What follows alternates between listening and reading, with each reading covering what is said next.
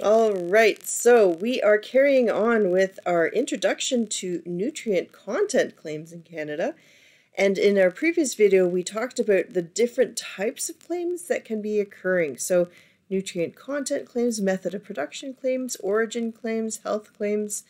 All of these have different elements to them, and we're going to go bit by bit into each of these different types of claims and think about what's needed from us as product developers to be able to substantiate these claims. So, at the end of this video, you'll be able to describe how nutrient content claims are defined using the Guide to Food Labeling for Industry, our favorite book.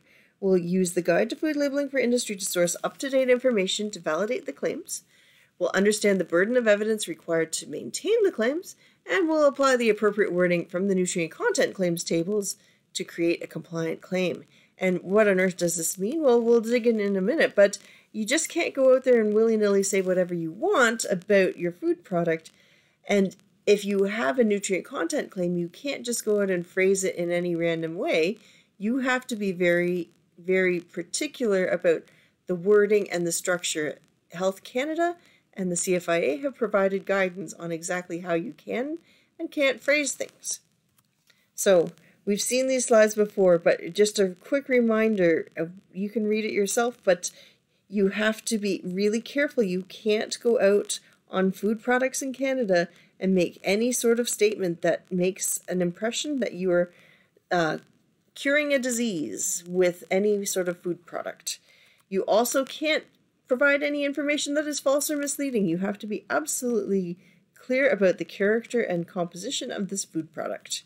And we are going to consistently be referring to the Guide to Food Labeling for Industry because, again, in many of the regulatory principles that we discuss in this class, the potential of it changing is extremely high. And so by getting into the habit of going back to the Guide to Food Labeling for Industry, you know that you are always going to be going back and researching the most authenticated and up-to-date source, and that you are looking for information from the government and the government's own resources, not just random things that you're finding in Google. That said, you can go and Google the Guide to Food Labeling for Industry to get you started.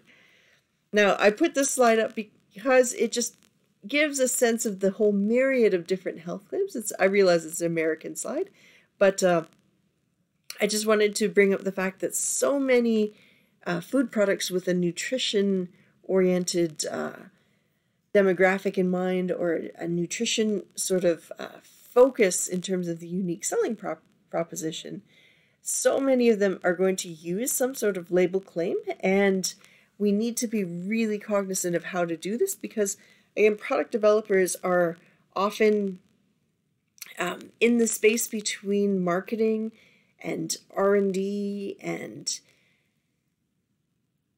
production, and all sorts of different scenarios are going to put pressure on you to be able to justify the sorts of claims that are on a different product. Often there's push and pull when it comes to developing that product, and who is defining who needs, or what sort of claims you need to be making on that product. Oftentimes it'll be marketing, and they'll come out there and they'll say, it's really important to our consumers that we have a good source of vitamin A on our label. So you, product developer, you need to make sure that whatever product you come up with, it has that good source of vitamin A. In other cases, you might have come up with a great recipe, and you will see that you've got the potential of using a variety of different claims within your optimized formulation.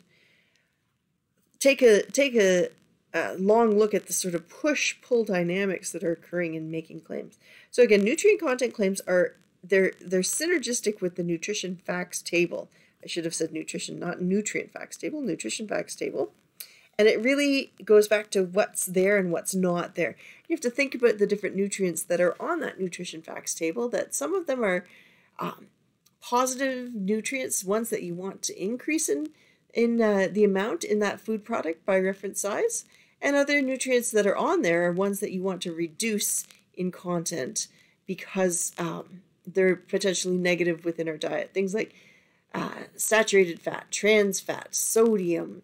These are nutrients that we want to be thinking about reducing. And so you've got to be deliberate about that. You do have to follow the prescribed wording, and it will make sense as soon as we jump out to the table.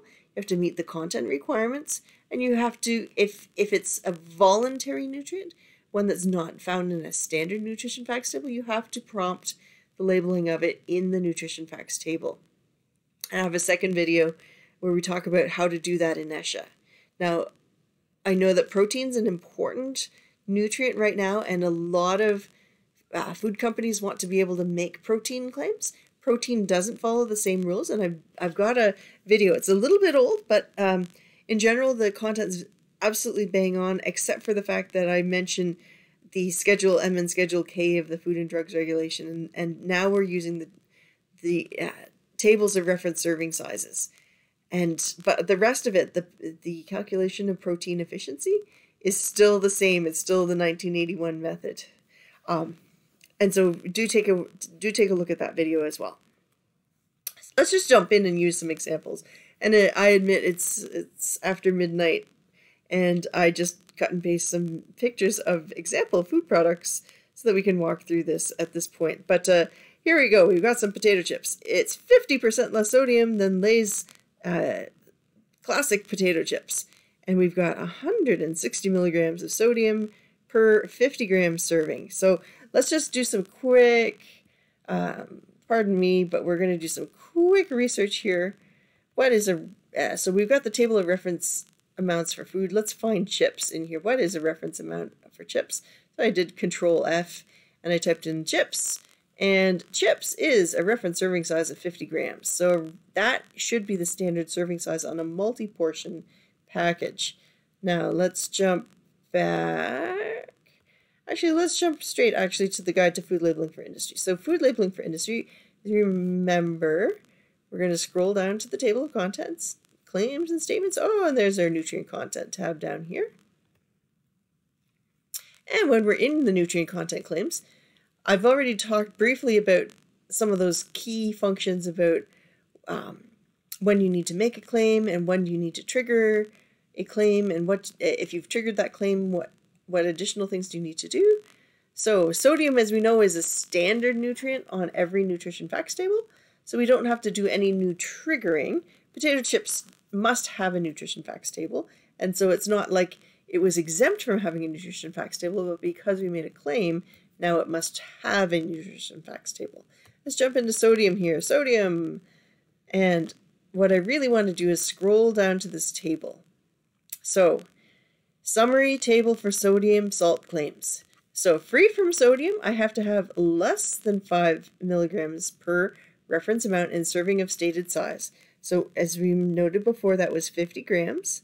Now, you could have a single serve package that is a different reference amount in serving of stated size. So the reference amount may say it's 50 grams, but your package of potato chips may hold 60 grams of potato chips because it's a single serving package. And so it has to be less than 5 grams on both of them. And that "and" word there is important. Now, we can go back to this column 1 here, and this is what you can say, that it's free of sodium, sodium free, no sodium, 0 sodium, etc., etc., etc. These are the only ways you can word it.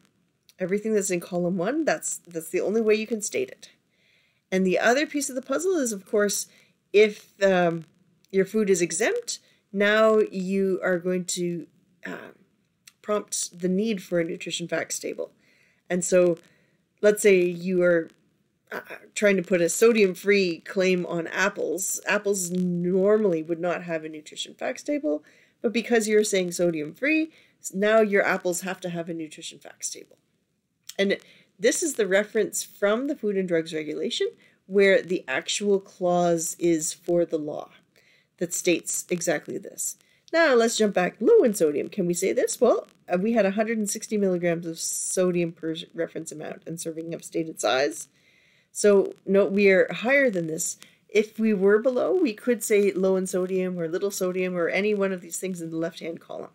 And those conditions from before are the same. How about it was reduced in sodium? No, it wasn't reduced in sodium. It was lower in sodium as compared to. So in this case, to say reduced in sodium or any of these things in the left-hand column, your food has to be processed so that it has at least 25% less sodium per reference amount of the food, or a similar reference food per 100 gram or per 100 grams of a similar reference food in prepackaged meal format. And it does not meet the conditions set out in column 2 for low in sodium.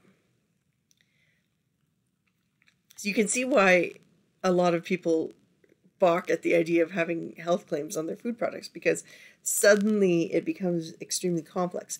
Can we say it's lower in sodium? I believe that was the actual claim. So the food contains at least 25% less sodium per reference amount of food, of a reference food of the same food group. Let's see. Let's jump back to our slideshow here. And I tell you because I've actually planned it this way. So we've got 50 grams and 160 milligrams per 50 grams.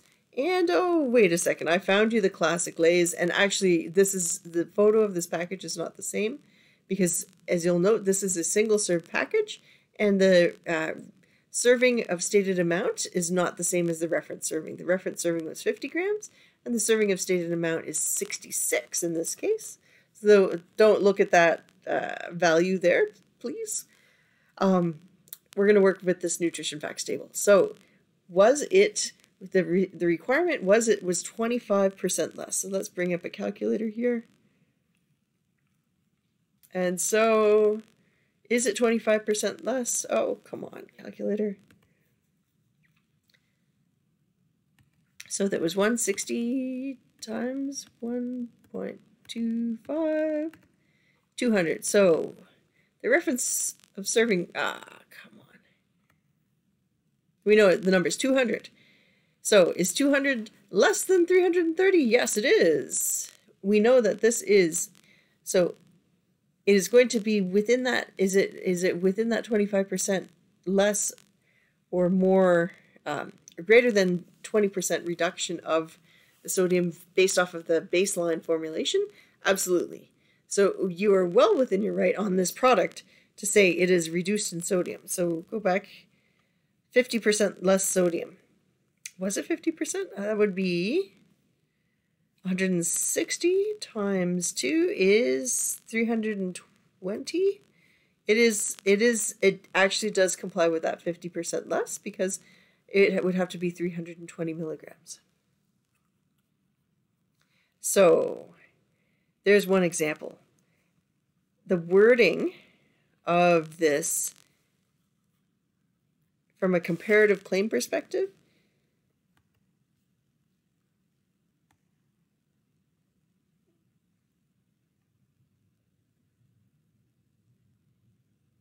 you know what? I wonder if that actually is compliant. Because you can say reduced in sodium, but can you say 50% less sodium? Is that a comparative claim?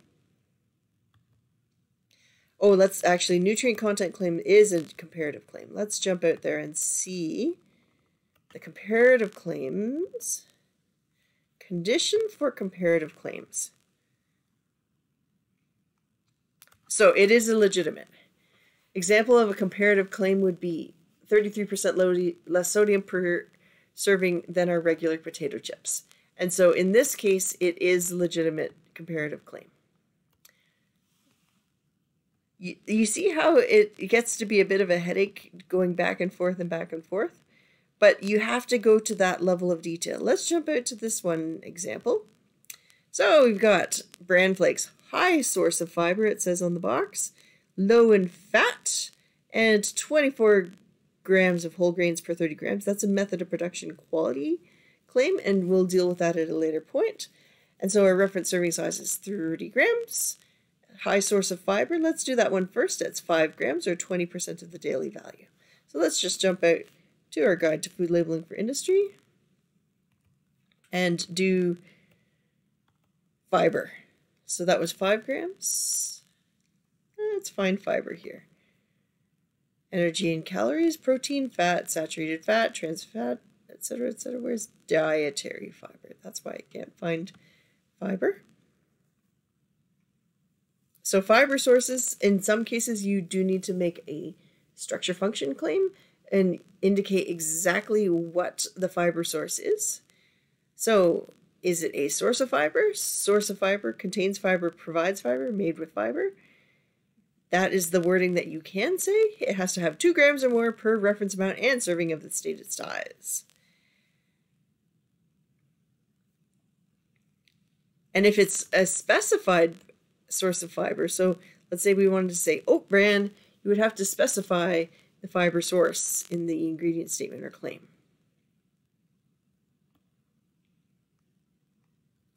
Is it a high source of fiber? 4 grams or more? Yes. Is it a very high source of fiber? 6 grams or more? No. So let's jump back to our box of cereal here. It is a high source of fiber at 5 grams of fiber, and that claim is compliant. How about low fat? Low fat, in this case, we've got 0.5 grams per serving at serving of stated size 30 grams. So let's jump back to our nutrient content claims for fat.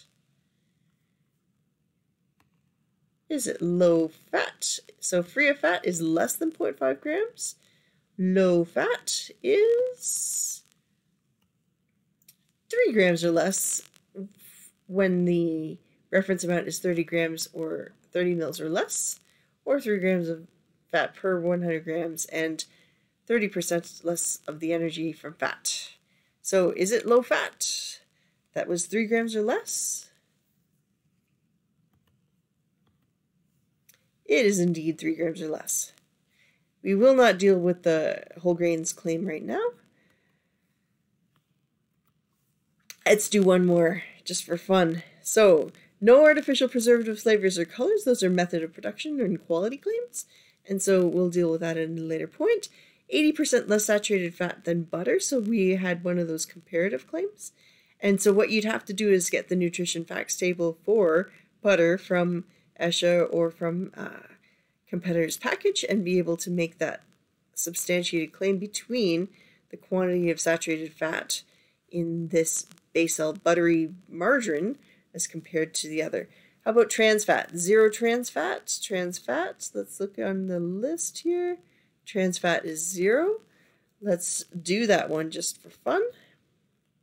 Nutrient content claim.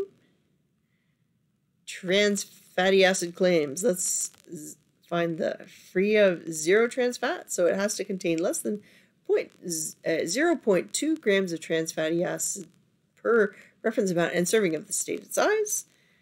Or serving of stated size if it's a prepackaged meal, and it has to meet also the requirements in column 2 for low in saturated fatty acids for saturated fatty acid claims. So we have to go to the saturated fatty acid claim, and we have to also meet the less than 0.2 grams of saturated fatty acids. This one's interesting. So let's jump back there. How much saturated? So 1 gram of saturated fat.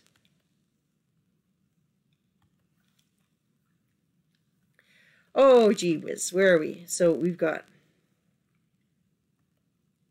let's go back there. The trans fat, it has to meet the conditions set out in column 2 for low in saturated fatty acids.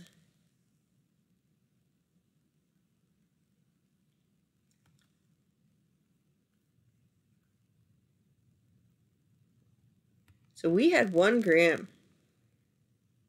Oh, no, you know what? It's not free of saturated fat, low in saturated fatty acids. So we had 1 gram of saturated fatty acids, and the column 2 low in saturated fatty acids claim is less than 2 grams. So that is compliant.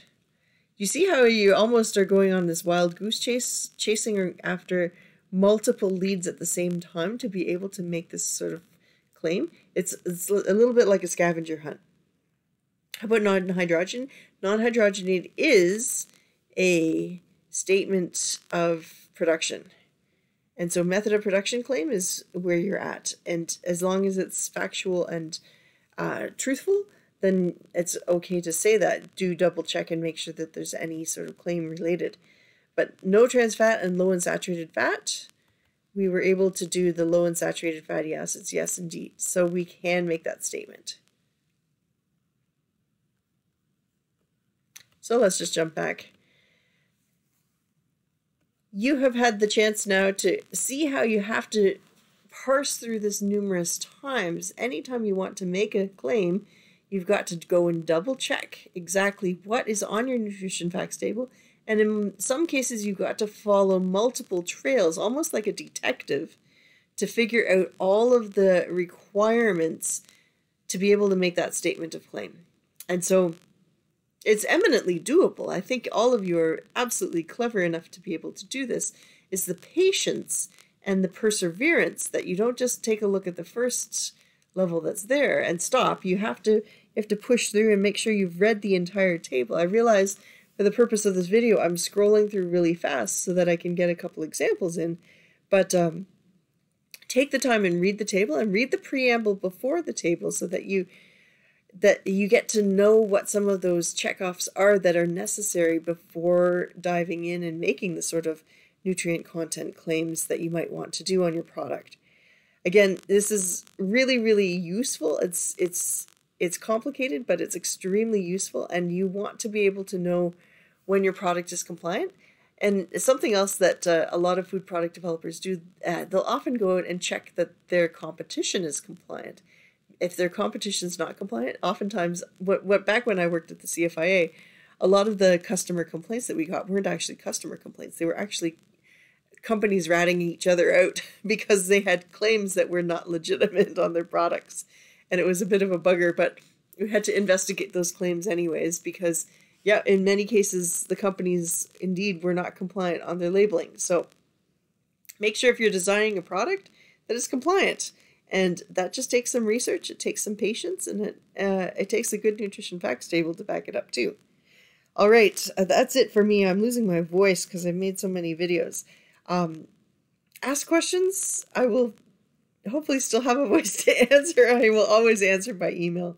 I still have hands to type. So take care, and we will talk to you again real soon.